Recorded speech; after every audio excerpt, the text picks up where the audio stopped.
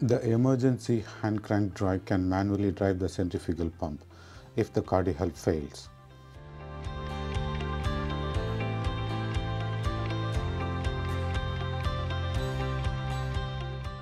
Clamp the return line. Disconnect the pressure sensor cable. Open the safety bar.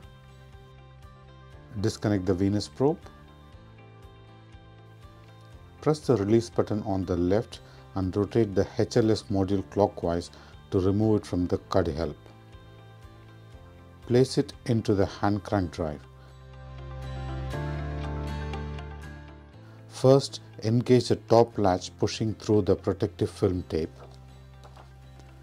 Next, press the locking switch while swinging the bottom part of the HLS module into place.